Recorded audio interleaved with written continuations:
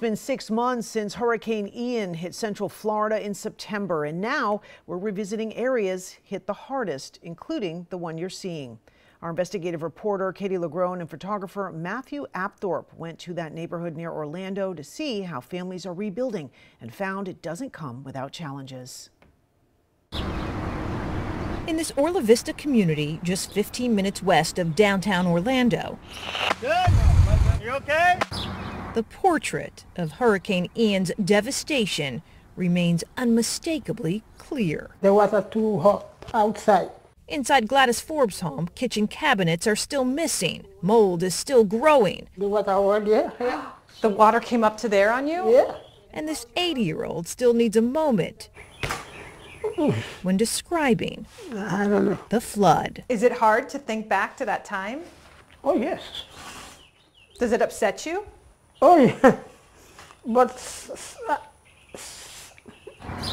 Forbes was among nearly 300 residents around this Hope Circle neighborhood who had to be rescued by boat hours after Hurricane Ian ripped through the inland city 6 months ago. they get me in the window.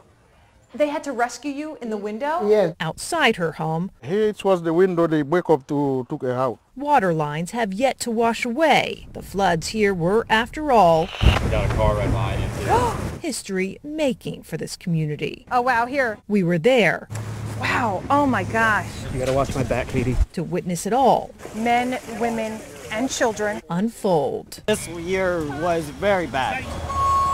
Lieutenant Jason Oft and his crew from Orange County Fire Rescue, part of the agency's specialized strike team, spent nearly 36 hours saving people from their flood-ridden homes. This was where all the water was coming in. 6 months later, When you think back to that day, what comes to mind? It was definitely an experience that I've never encountered in that depth in the department. for Oft and his team, desperation began long before dawn. As soon as we came around the corner, like I was telling you, you could see all the flashers of the cars under the water. Yeah. We started checking them, and people were just screaming. Yeah, you know, we're over here, and all you'd see was flashlights, like trying to signal us that they were there. And we're like, don't worry, we're coming. Did it get to a point where you guys were scared? When we had come down and came around this corner, we were coming down trying to get to these vehicles. I started floating. Oh, really? Because the water was so high. Images we captured show the stunning then versus now. In this low-lying neighborhood adjacent to a retention pond, some residents blame the county for not properly preparing the community for Ian. We was like a big ocean.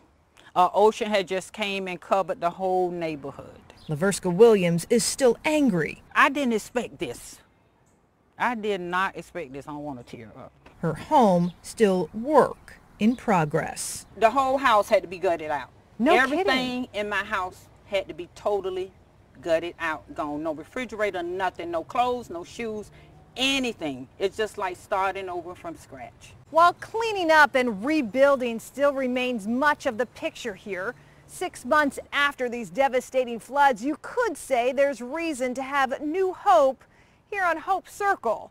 That's because the county is moving forward with a flood mitigation project. The goal, stop flooding here. Another pipe, a new pump station, and reshaping this retention pond to add another 10 feet are all part of the plan. I'm doing a little bit. It's coming. But Williams and some other residents will believe it when they see it. It should have started when Irma came through. We're just kind of hanging, hoping and everything for this year. That's all we can do. As this neighborhood continues to dry out, start over,